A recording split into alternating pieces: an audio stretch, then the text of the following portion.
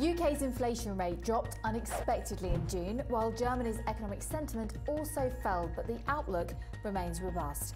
Meanwhile, UK house price growth continues to slow. This is Daily Effects with me, Katie Pilgrim. Let's have a look at the market movements this Tuesday afternoon. As you can see, we're firmly in the red across the European bourses. June UK inflation came in lower than expected for the UK at 2.6%. That's down from 2.9% in May. This has been put down to lower petrol and diesel prices. That's according to the Office for National Statistics.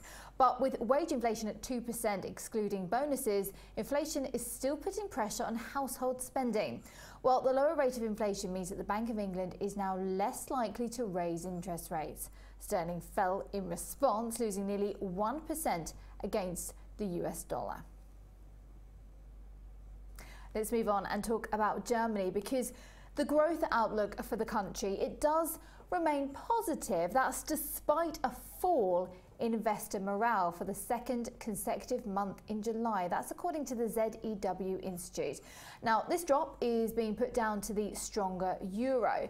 Now, dollar weakness has been driving the euro dollar higher, with resistance at 1.1536.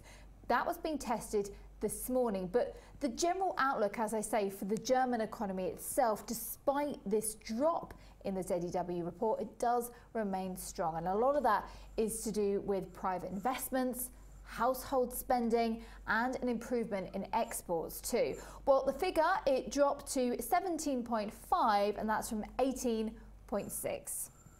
Let's talk about Royal Mail, because it reported a 1% rise in revenue in the 3 months to the 25th of June. That's thanks to its Europe-wide parcels, its delivery service, which is the GLS. Now, as a consequence, it is actually the biggest riser in the FTSE 100 today. You can see it's now up 2.7%.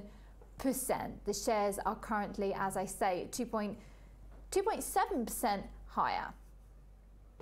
Meanwhile, another company that's doing the rounds today is British Land. It's also gained after the property developer announced a £300 million share buyback programme.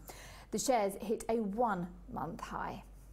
And something I want to talk about just now, because we talk about this a lot here in Britain, because a lot of people, especially young people, are struggling to get on the property ladder. Yes, I'm talking about house prices. Now, growth in UK house prices, it has continued to slow. But despite the slowdown, the cost of the average home still increased by 4.7%. Now, this represents a drop in May from 5.3%. That was the rise that was posted in April. Now, the average price of a house in England is $238,000. In Wales, it's $150,000. Scotland is $143,000, while the average price in Northern Ireland is $124,000. Okay, let's talk about Wednesday and some of the economic data releases that could move the markets potentially. We've got the Eurozone construction output, that's for May. We've got the EIA crude oil inventories, there to be expected. And really, it's the corporates, they take centre stage, because we've got the mining sector coming out into focus with quarterly production results from BHP Billiton and Yevras. And more US financials with Morgan Stanley and American Express, as well as US Bancorp and Alcoa. Thank you for watching. I'll see you tomorrow. Goodbye.